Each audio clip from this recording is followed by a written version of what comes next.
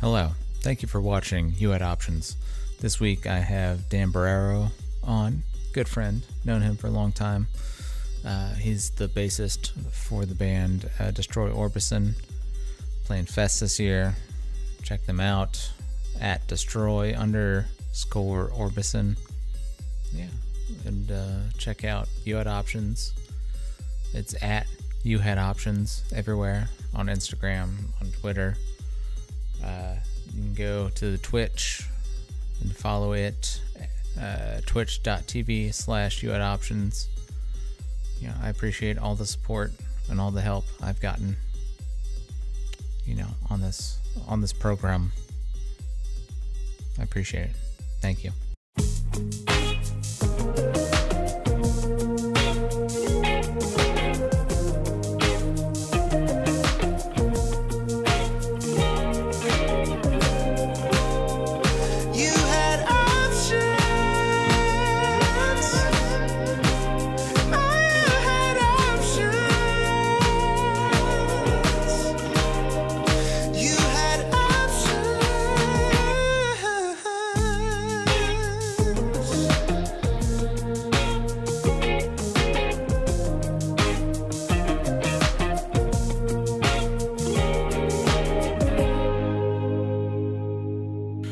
Dan, thank you for joining me. What's up, dude? Thanks for having me. Of course. Known you for a long time. It only makes sense. How have you been? Dude, I've been good. Just trying to get through this pandemic like everyone else. Yeah. Just trying to live life, try to stay positive. It's tough, man. It's tough out there. It's easy to be negative. Yeah. You guys just put out a new single, right? Destroy Orbison? Yeah. Yep. We just put it out, man, maybe right around about a week ago now, titled Dick. Why do you guys call it Dick? So I actually didn't write the song. I mean, I helped, but it was actually written by Anthony, our rhythm guitarist. Right. And I can't really relate all too well to the song, but I guess he had a terrible upbringing, I guess, from his father. So he just has a real hatred towards him. So Okay. yeah, he wrote it about him. And, Okay. so I kind of I guess just people that I've grew to hate through work, or, you know, just shitty bosses and stuff like that. That's what I relate to. But the song's about his father. Oh, okay. Yeah. Yeah. Everybody can relate to a person you hate in your life. I Yeah. think. Yeah. Yeah. Yeah. I actually don't have many people I hate. I really don't. But when I do hate someone, I really hate them. It's strong. It's not. Yeah. Well, you're a nice guy, and you seem to. I haven't in our time together, I've never heard you be like a total gossipy turd or anything like that. You know. I could be a dirtbag. Just ask my bandmates. No. Maybe. Man, you look like you've lost a lot of weight. I have. You got it going on. What Yep. What are you doing? All right. So I haven't really told many people this. So my family, my coworkers, and my bandmates know this. But Exclusive. yeah. But I'm opening myself up to you. So man, I kind of went on a just one of those all you can eat diets where you could just, you know, like I just lived carelessly for years. I drink a lot of alcohol. I eat a lot. I don't exercise. I just, you know, live that careless life. And, you know, my doctors have always told me that I was healthy. I was good. It didn't make sense, but magically I was healthy for some odd reason. So yeah, I just never really, it wasn't a priority to take care of myself. And then all of a sudden I had a doctor's appointment, and then within a 3-month time span, dude, I got hit with the type 2, diabetes. Shit. Yeah. So, and I never saw that coming. My doctors didn't even see it coming or anything like that. So, I'm thinking maybe my pancreas or something took a hit. Anyways, long story short, I got it, and so that kind of fucked with my brain. So Damn. I went to the diet. My my doctors tell me diet, weight loss is going to be key for me, and I just went with what I knew worked the fastest because I'm pretty extreme about everything I do. So Right. I actually went with the keto diet. Yeah. Because that's like the most realistic diet that I can do, where I could still eat like shit and enjoy myself. Right. And, you know, so yeah, honestly, man, I've been on keto for about 3 months. And then at about my month and a half mark, I actually reversed my diabetes. Like I don't, What? yeah, technically I don't have it anymore. I mean, like I don't know if there's a cure for it, but yeah, I don't have it. Like my blood's good, everything's good to go. So and so I was actually, this is embarrassing, but I actually hit my all-time worst, 264 pounds, and I got down to 207. Damn. Well, because how tall are you? You're not no, I'm not very. a tall guy. No, I'm only 5'9", so, Damn. So yeah, I look like 260 at 5'9" that's a lot to carry around. yeah, and a lot of people like I was big, but everyone always told me, man, you don't look that big. Like, yeah, you could lose some weight, but you don't look 260 plus. So I guess I carried it well, but yeah, I guess it was killing me on the inside. So I had to do something quick. Yeah, it's crazy. Like, cause I got up to like close to 270, and same thing. I went to the doctor, and they're like, man, your blood work is like shit. You need to change something, or you're gonna, have a stroke, or or like have my cholesterol was really bad, and so I was like, fuck. So I did keto for like 3 or 4 months, and now I'm kind of just I've changed to like 1 meal a day, pretty much. Yeah, intermittent fasting. A lot of intermittent fasting stuff. Yeah. But yeah, it's crazy because I was the same way. I was like, well, I don't think I look that bad, but like I could tell I felt like shit all the time, and like really I was eating shitty, and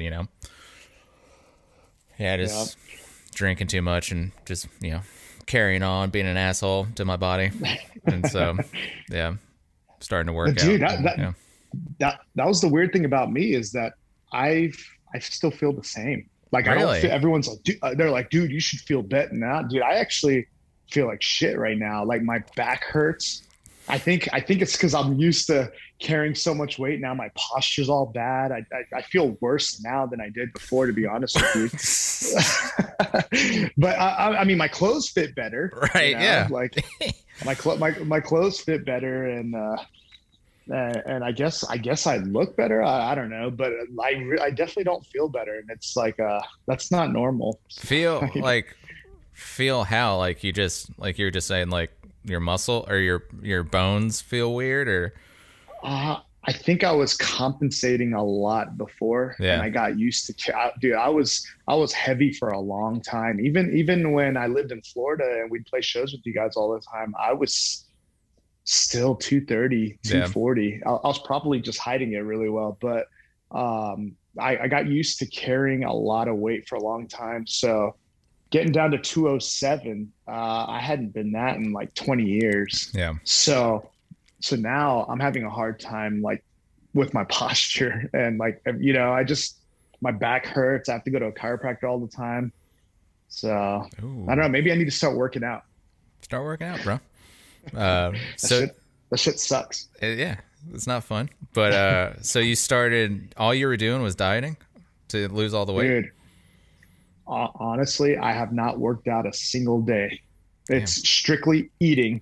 And I'm a firm believer that, I'm not a nutritionist. I'm not a physical fitness guy or anything like that. But Danny I'm Fitness. A believer. Yeah. Yeah. I'm a believer that when it comes to pure weight loss, I think 95% of it is what you eat. For and sure. then working out is how you want to look. Yeah, man. That's So, yeah, Arnold said, abs are made in the kitchen. So yeah, yeah. it's diet. Oh yeah. Uh, Oh yeah. well, that's crazy. Yeah, I was gonna ask you. I didn't know if type 2 diabetes was reversible or not, but Yeah. Yeah. They said, I mean, it's not, there's no lifetime cure, right, but yeah, when they say reversible, yeah, it's just like the doctor compared it to what pregnant women sometimes get during their pregnancy. They get that gestational diabetes or whatever it's yeah. called, where it's temporary or whatnot. So yeah, I think my pancreas, something happened with my pancreas, took a hit, threw my Ah, shit out of whack. So yeah. Hey, what are you drinking? just Jack. Oh, nice. Yeah, uh, yeah. That's crazy. Congratulations. Thanks, man. Yeah, It's yeah, it's I'm pretty proud of myself, to be honest with you. I haven't stuck with anything like a diet for that long. yeah. So Is I your usually make excuses. right? Yeah. Oh, yeah. It's easy. Is your sleep better? Have you noticed other things in your life that are better? I think sleep for my wife is better. She says I don't snore like crazy or anything. She Yeah, said I dude. don't snore at all. Yeah, man. So I don't think my sleep is better, but maybe it is. I don't feel it. I don't feel better at all, That's and wild. which is rare. Yeah, but yeah, I mean, I guess I might look better in my sleep because my wife says I'm not struggling, I'm not snoring or anything. So, Did but I still wake up tired. did they have you like testing your blood and stuff like with when they said you had type 2? Yeah, yeah, they tested it. Like So, no, but did they have you uh, doing like your own blood tests like at home like all the time? oh yeah. Yeah. Yeah. Yeah, I had this little kit, this glucose monitor or whatnot. And they said for me, my diabetes, I barely had it. It was one of those where it wasn't like full blown, You were like, just holy over the fuck. you're just over the line. Yeah. So, like, I technically had it, but like the doctor was like, don't freak out, but you need to monitor this, kind of test your body, see what you can and can't do, Yeah. kind of thing. So, Uh but in your life have you like when somebody's like, "Hey, you need to change this thing or you're going to be fucked." yeah, How have you responded before to stuff like dude, that in your terrible, life? man. Just being like, "Fuck Terrible. you. I'm not going to." Yeah. Dude. So I'm gonna tell you the kind of person I am. I don't ever believe that bad shit's gonna happen to me. It's never me. That's dude. Nope. I'm like, dude, that ain't gonna be me. So I learned lessons the hard way. Like you could tell me 1,000 times. If I agree with you, then cool. But if I don't agree with you, Mm-mm, not I'm I'm, happening. I'm a yeah, I'm a dirtbag, man. And dude, honestly, when this shit came down, I was devastated because, dude, it can't be me, right? Right. That's my mentality. But my wife told me, she was like, I mean, I'm not happy that you have it. It sucks, but in a way, I'm kind of glad that you have it because you weren't gonna listen to anybody. Wake up call. Yeah. So now you got to listen to your body. Your body ain't gonna lie to you. So I was like, fuck. So yeah, I had to take a back seat and like get over myself for once and actually listen to someone. It's tough, man. Surrendering is tough, man. It Yeah, sucks. it sucks, but yeah, I might not feel better, but I know I am better. So that's Yeah. you know. Yeah, and I imagine, it's tough. Speaking in my own experience, it's tough to tell somebody in your life that you care about, like, hey, you should probably change this thing, because Yeah. it's kind of like a lot of people, myself included, need to like you were just saying, figure stuff out the hard way. Like, Oh okay, yeah. Yeah. And dude, good luck telling people our parents' age to change. That's oh even worse. yeah, Yeah. So I mean, like, I don't know. I think people in our generation are a little more open-minded and right, stuff like that. But man, I know trying to tell my parents to change some shit, it's going to be a no-go. Yeah. Uh, Yeah, it's funny. Yeah. I've been doing this yoga routine for a while now, pretty much nice. since whenever I decided to stop treating my body like shit all the time. Yeah. Earlier this year. And so I was, I'll go over to my parents' house. My dad will be like, "Oh man, I just feel like, I feel like crap all the time because my muscles and my bones just ache." I'm like, "Well, do you stretch at all?" He's like, "I don't believe in stretching." I'm like, "All right, right on." I wasn't dismissive. even. Yeah, I wasn't even like, "Hey man, you should do yoga." I was like, "Do you stretch at all?" That's it. And they're like, "No, I don't think it works." I'm like, "Right on." Respect. Yeah. Dude, I just had a weird conversation with my dad not that long ago because, I mean, I grew up in the 80s, 90s and whatnot. So like there was no fact checking anything that my parents said. Right. So I grew up with exactly like what my parents said. That's law. It. Yeah. You don't question that shit because it's right. Right. And, I recently asked my dad, I was like, the fuck were you guys thinking? Like some of this shit I grew up with is just like kind of wild. And, he was just like, my dad, was definitely understanding. He was just like, actually, I don't want to say admitted fault, but just like, expressed to me that they were working with what they had, like basically the news, newspapers and stuff like that. So, a lot of their tactics with certain things or whatnot just came from like forming their own opinion, not really knowing kind of things. Yeah, I don't know, wild times. Yeah, it's crazy when you become an adult and you realize, oh, your parents were just dummies trying to make sense of the world too when you were a kid. Oh yeah. You're a parent. Yeah. So what got two. you got two daughters. Yeah. I do. Yep. What's the, and they're young. They're not like babies. They're like young kids, young people now. Yeah. What's the craziest, I guess, thing going on for you as a that you've learned as a parent recently? Well, I'm seeing the struggles that my parents had with me. I don't, my kids are not nowhere near, like not even close to, as bad as I was. Like I was a terrible kid. Like I was one of those kids. If you could raise me, then you could probably do anything in this world, like with a breeze. Cause I was going to be the one that tested you for sure. Yeah. Honestly, what I've learned is that when you have kids, the first few years of their lives, that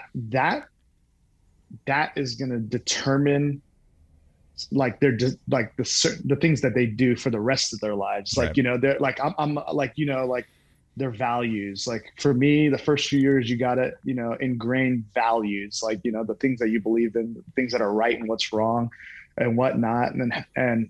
But ultimately, I'm a firm believer that they develop their personality based on who they choose to associate with. So like, I feel like me and my wife have given them, like the basic building blocks or whatnot. Now, how they choose to utilize that with who they choose to hang out with or whatnot is going to basically mold them into who they become. Yeah. Like I have the same morals as my parents, but that's about it. Like I don't like I'm nothing like my parents. I'm a product of all the people I've chose to associate with all my life. Yeah. Outside of family.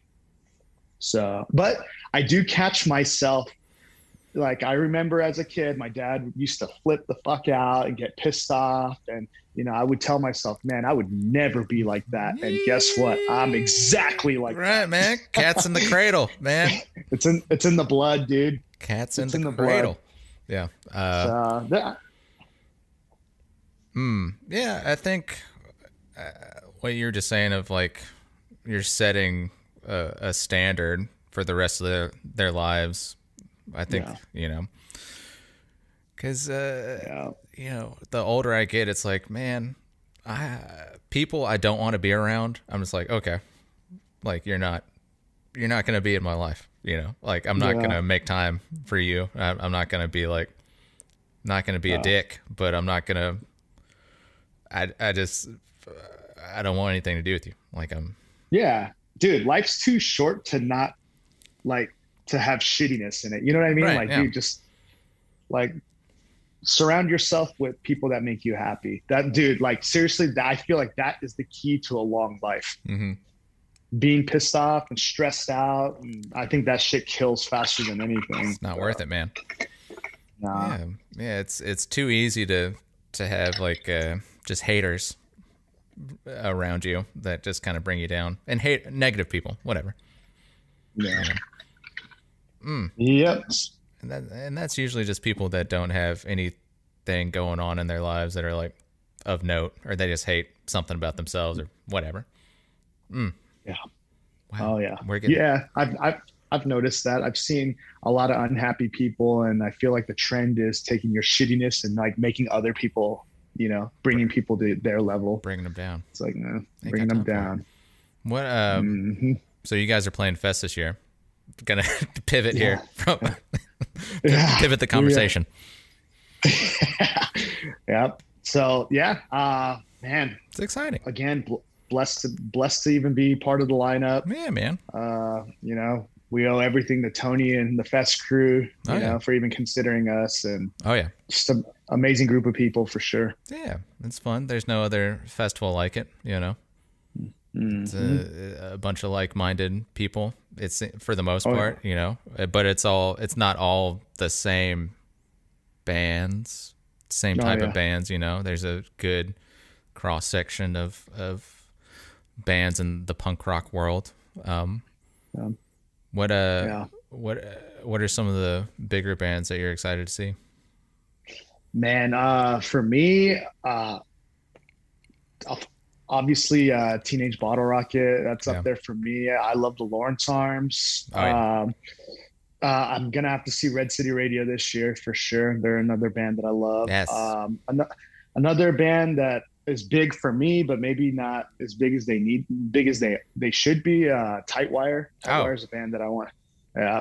I love that band. I'm just, I want to say I want to see all these bands and stuff like that. Too many bands. But there's not enough time. I just know realistically it's impossible to be in all those places at the same time. So, which honestly I thought like Fest 18 was my first fest.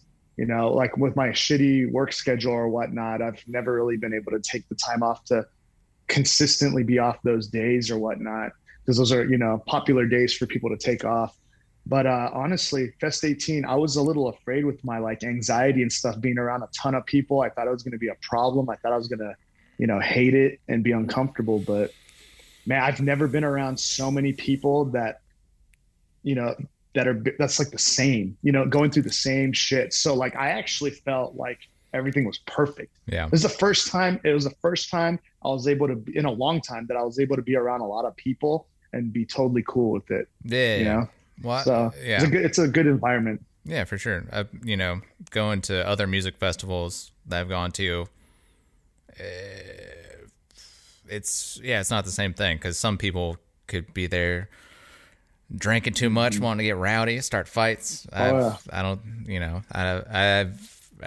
out of all the fests that I've been to, I've never seen a fight. I've never seen people like screaming at each other in the street. So. Dude, it's weird because I had a good time at Fest being around thousands of people, but I can't even go to the grocery store during peak hours. Which grocery store are you going to? So I live in San Antonio, Texas. So in Texas, we have this thing called HEB, grocery store called HEB. And man, shout out. For me, shout out to HEB. They man, they really stepped it up during this pandemic, man. I have a, bigger love for this company. But yeah, man, it's like, honestly, I hate to say it, but I mean it. It's the greatest grocery store I've ever been to. Yeah. And I'm Wow. a huge lover of Publix because I Right, you're lived a in Florida Florida guy, for a yeah. while. And man, sorry guys, but HEB, HEB, I love it, man. But yeah, man, it's always crowded in HEB, and I just, I have to go first thing in the morning or super late at night because I just cannot be around, you know. Is But it Fest is, Fest is good. right? Is it 24 hours, the HEB? No, I want to say the one I go to is open till Okay. 11 maybe. Yeah. So yeah, Mm. yeah, 11 or 12. Yeah. Yeah. Anxiety, man. It's a real thing. Oh yeah. It's yeah. Um, it's tough. It's tough to deal with because it's just like racing, it's just like ratcheting up, that's the whole Hmm. thing. I don't know, because I deal with it, and I've taken medication, all that good stuff. But yeah, that's not the like end all be all. You also have to No. do shit on your own. Oh yeah. Yeah. Wow, we're getting super deep. I didn't expect us to get Yeah, we are. so deep on this episode. Yeah, I was expecting hey, so what kind of alcohol do you like to drink? And like the basic dude. questions. No, that's Shit. for this podcast, because I know I've listened to other like punk rock centric podcasts, and Yeah. it's like very formulaic of like what you're just saying, where it's like, so what's your favorite beer, or whatever, or like what's your favorite fucking screeching weasel record. I'm just like, okay, Yeah. yeah, that's all fun, but it's I would rather have This is actual conversations instead of uh, whatever. yeah, this is real life. Yeah. This is real life. Hey, just remember, not a lot of people know about my diabetes, my type 2. I know. I didn't even know. This is exclusive to me. Yeah.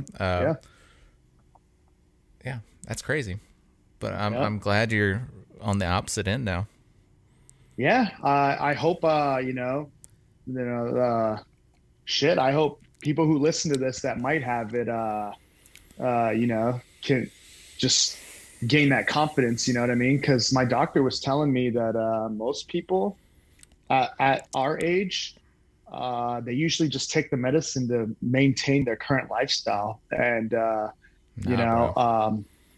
yeah, he told me I actually motivated him. He said he didn't think it was possible to reverse it that fast. So he actually used my scenario and all my numbers, obviously without sharing my name, but he created Dan a Barrero. slideshow presentation. Yeah. Nice. He said he has to get this word out because, a lot of people think it's like, fuck, That's the I'm end. screwed. And yeah, you don't have to be that way, man. Yeah. Yeah, it's crazy. Like, I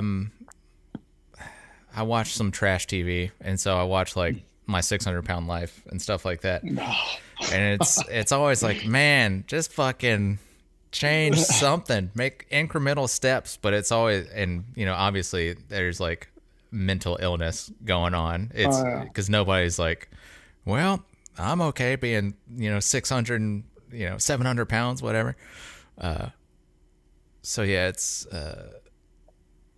I think a lot of people think it's just like too daunting of a task or too overwhelming, when it's really just like Yeah. small steps, like incremental changes to Well, dude, it's yeah.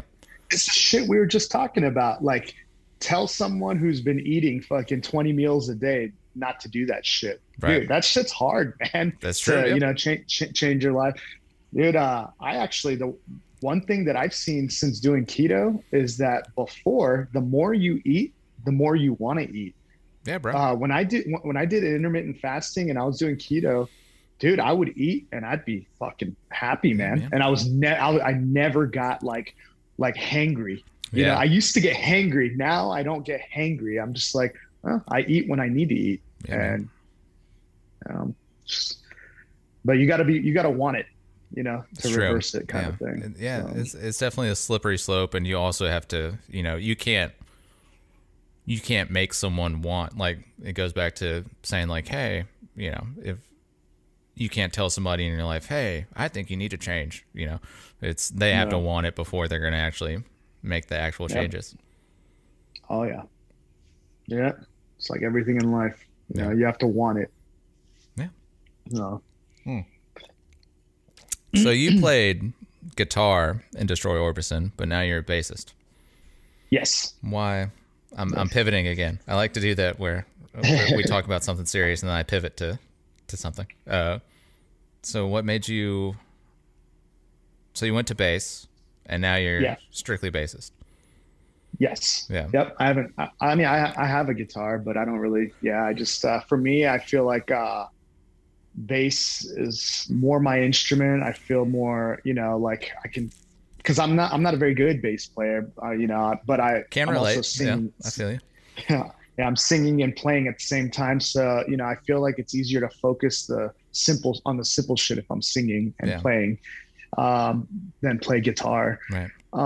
But yeah, man, I don't know. I picked up guitar back in 2006. So I was kind of late in the game. And the only reason why I picked up guitar is because my buddy Roy, who I was in my first band with, Crimson Kill, and you know Roy. Yeah. He was already wanting to play the bass. So I was like, well, there can't be two bass players in this band. So I'll pick up, you know, I'll pick up the guitar and basically play what he's going to play on the bass, just the root notes, you know, like the basic rhythm shit. That's all you need. So that's I feel like I've always been a bass player at heart, but you know, I just picked up the rhythm guitar. So that's where I started with that. Yeah. You're also one of the most gear guy that I know of going in and out of different guitars and amps and, and cabs. I love it, because you'd like text me or something about a bass and I'd be like, yeah, whatever. And then, you know, I think you're playing like a P bass before, but now you're using Music Man. And which that's all I use now, because it's the best bass that I've ever played. I've got two of them. Yeah. Are you constantly looking for the next thing to change, like, your sound? So for me, what's up with that? I've had this problem since I was a little kid, and my parents hated it, and now my wife is constantly reminding me of it. But it's one of those things, I'm never happy with what I have. Like, the only thing that I've consistently like kept were my friends and my family. Everything else, like, you know, is so easily replaceable for me. And like, I don't grow attachment to stuff. Like my brother, you know, he got his first guitar and he told me no matter how shitty or how great it is, doesn't matter. That's for life. Like it has sentimental value for him. I don't have that. For me, I see them as tools. And once I find, in my opinion, a better deal or a different deal that like triggers me more, I have no ties. Like, as long as, you know, I can break even or make enough to buy the next best thing for me. Yeah. So yeah, I mean, it's kind of a sickness, man. It's kind of an addicting buying, selling, trading, regretting, you know, roundabout bullshit.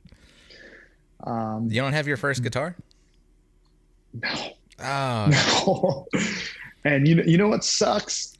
I'll tell you what my first official guitar was. It was an Ibanez Art Core. It was a semi hollow body guitar, and it was cheap. It was like a $200 guitar. And this guy named Aaron over in he was in Scars and Stripes over in Fort Walton Beach. He, you know, used to work at a guitar store. He told me, why don't you get yourself a Gibson? Like get a Gibson Les Paul. And I was like, nah, man, that shit's too expensive. And he said, when you buy something expensive, look at it as an investment, and you're less likely to quit whatever it is that It's you're true. doing. So I did. I was like, you know what? Let me sell this Ibanez guitar. I bought a Les Paul Studio, and fuck, Right. that's there's definitely a difference in quality. There's a reason people play Les Pauls. There's a reason people play SGs, Gibsons, just in general, Fenders. It's just, yeah. So that was the start of my, yeah, gear collect. I don't want to say collection, my gear purchasing. I feel that. Yeah. I feel that, man. Yeah, I do have my first bass, but after that, I don't have any particular whatever need to keep, every little thing that I have. Nostalgia, I guess. What are you playing? What's your bass? Give me a rig rundown of what you're playing through now. All right. So Just because I'm a gear guy, so I I have 4 Stingray Classics right now. What the fuck? Yeah, you maniac. Now, so I've currently I have a Ampeg 810. It's an anniversary edition 810 cab, and I have the orange Obi-Wan 500. The solid state. Solid state.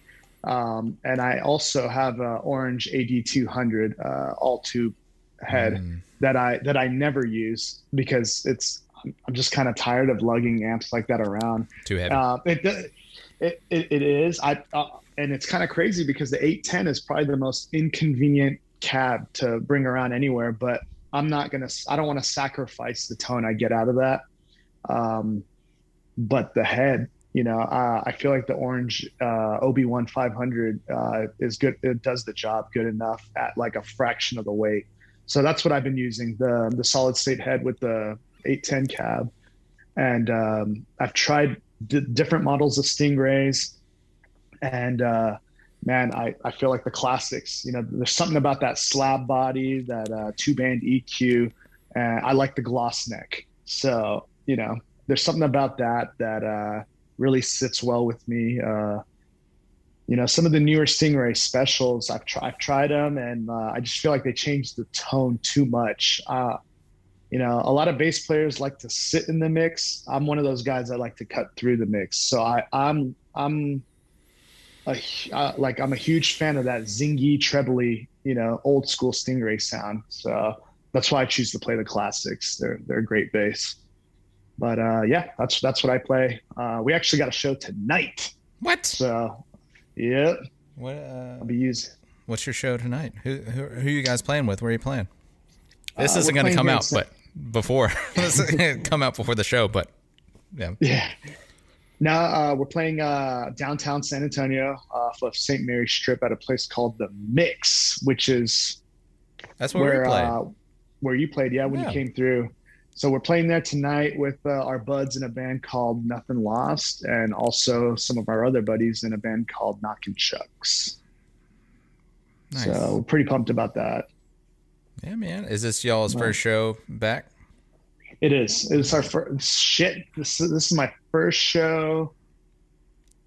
I was going to say since Fest 18, but no, I played 2 shows in January, February of 2020. So right before this pandemic.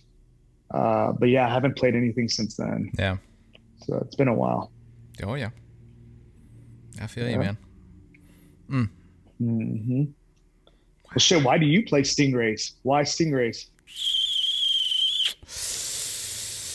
So I was playing the Mark Hoppus Fender whatever custom, I bought his bass, and I loved that bass, and then I was like, well shit, like just like you, where I'm like always looking,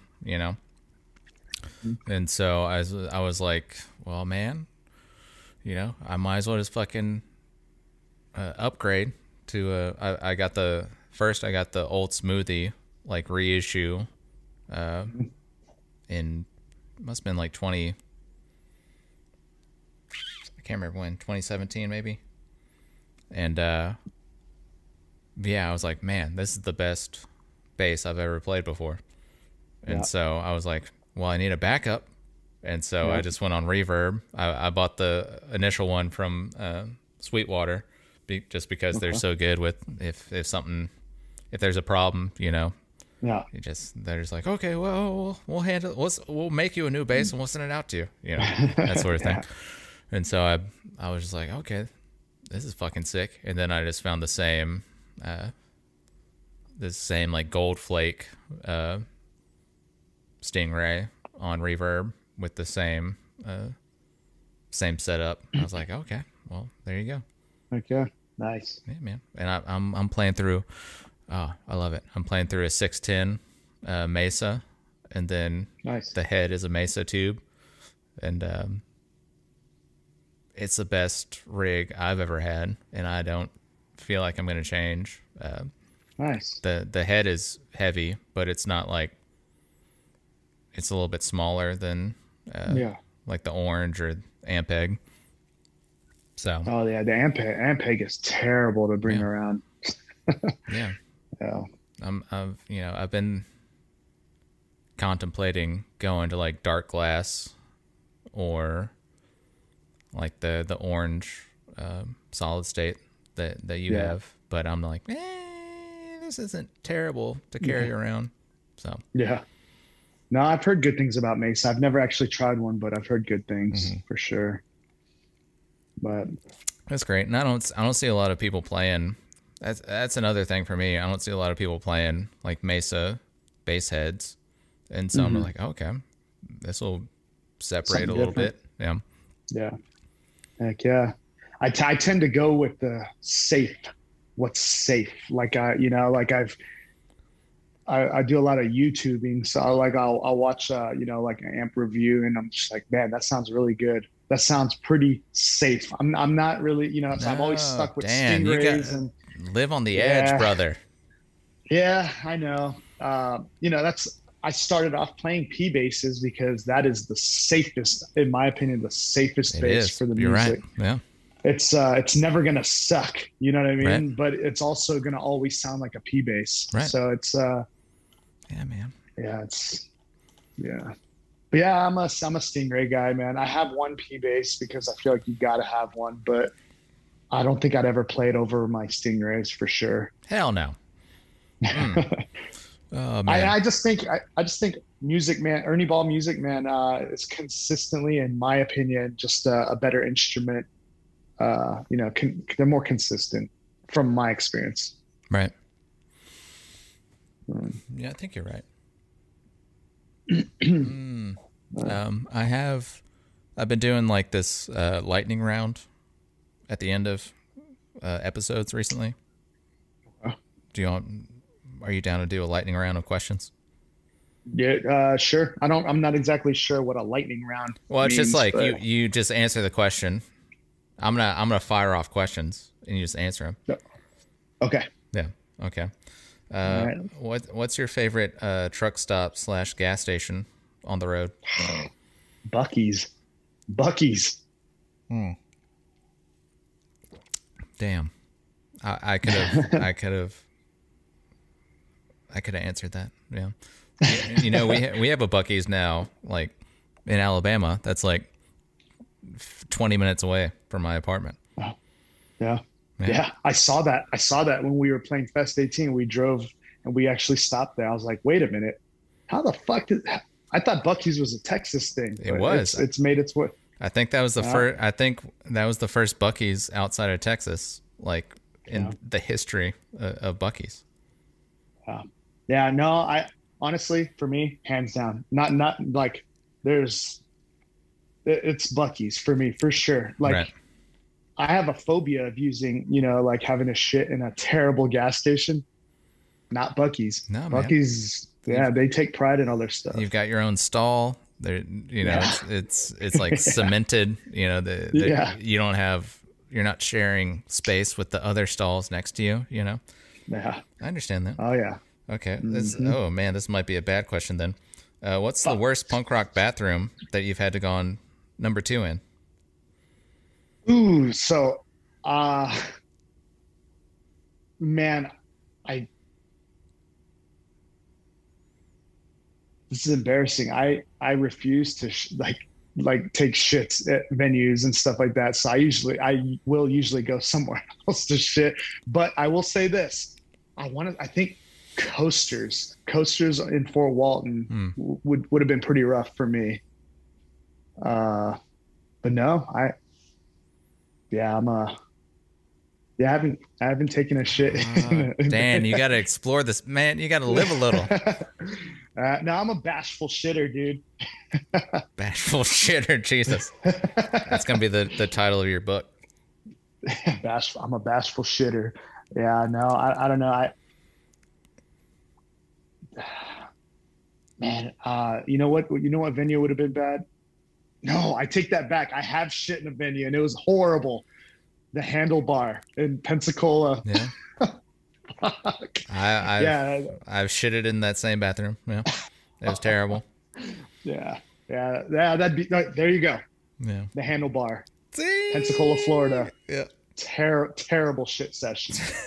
The worst shit session. Oh shit! What was your last tattoo? My last tattoo, I actually shit. Do you want to see it? It's on my calf. Man, show it. I don't give a shit. Oh, this guy. Okay. So it's a Crimson Kill. It's the first band that I was ever in. Basically a group of guys that I learned how to play music with. And I know you know them really well. We all decided we went to Vegas right before this pandemic, like February of 2020. So before anyone knew anything, we were partying in Vegas, and we said, you know what? Let's fucking get tattoos. And we never got around to doing it in Vegas. Right. So when I got home, that was one of the first things I did was got my Crimson Kill tattoo. Wow. Yeah. What's the most recent moment where you were like, oh, it's weird that the universe has put me here? In this spot. Man, fuck, I haven't really thought of that.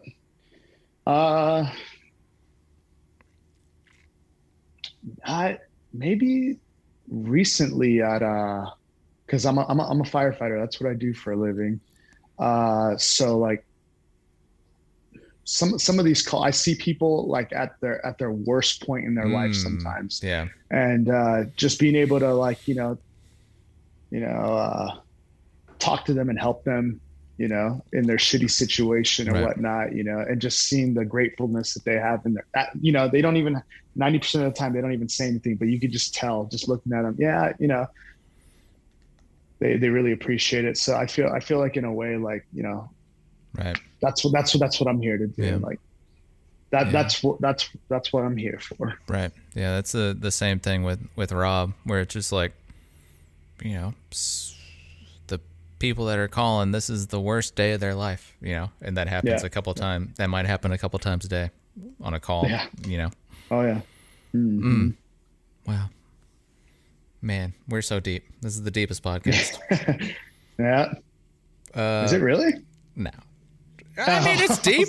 It's good. No, I mean, because me and you have a connection just because we know each other, and so it's I think it's pretty deep, Yeah. I think it's pretty deep. Yeah. For sure. What is your favorite regional beer? Oh man, dude, honestly. Lone Star? No.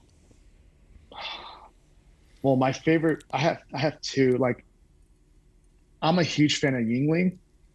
Ooh, yeah. Huge fan of Yuengling, to the point where, like, when I leave Texas and go, I think Louisiana would be the nearest state for me to get it. But like, I'm bringing cases and cases of Yuengling back home. Yeah. I also like Sam Adams Oktoberfest. Right. So, but yeah, I'd have to say Yingling. Yingling's my favorite for sure. Yeah, Yingling's great, and in Mobile, it's super easy to get because it's just everywhere.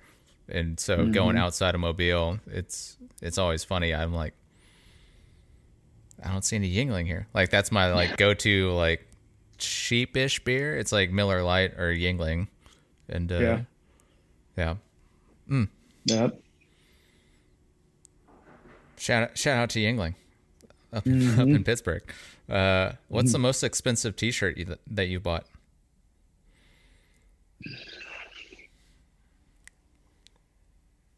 Shit. Probably one of my button-up shirts. Like T-shirt. I don't even know what T-shirt. I think I paid like $25 for a Teenage Bottle Rocket shirt. Like they had like one of their they had that shirt that they released like a couple weeks back when they did their live show or whatnot. Yeah. I bought one of their shirts. I think it was $25. It was an exclusive. Oh, okay. What's your perfect pizza?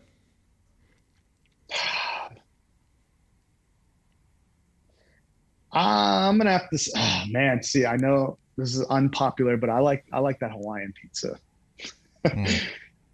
Yeah, and actually, I have some real bacon, not Canadian bacon. I like bacon on my pizza. Not ham. Ham's fine, but I'd rather have bacon. Right. What in conjunction with your perfect pizza, what do you want on your tombstone? I guess what I tell everyone: don't let my fucking body fool you. Damn. Big body Dan. I love it. Yeah. Don't let my body fool you. That's shit. My body fooled my doctors. There you go, man. You might be I don't know, the perfect human. I don't know, the most human body. You know, the most biological. You know, can defeat diabetes in yeah. in a couple weeks. Yeah.